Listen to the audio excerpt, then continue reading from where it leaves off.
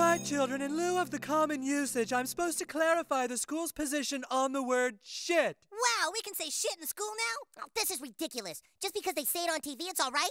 Yes, but only in the figurative noun form or the adjective form. Huh? You can only use it in the non-literal sense. For instance, that's a shitty picture of me is now fine. However, the literal noun form of this is a picture of shit is still naughty. I don't get it. Me neither. The adjective form is now also acceptable. For example, the weather outside is shitty. However, the literal adjective is not appropriate. For example, my bad diarrhea made the inside of the toilet bowl shitty, and I had to clean it with a rag, which then also became shitty. That's right out. Very good, Timmy. Miss Choksondik, can we say it in the expletive? Like, oh shit, or shit on a shingle? Yes, that's now fine. Wow, this is gonna be great. A whole new word. It's not new.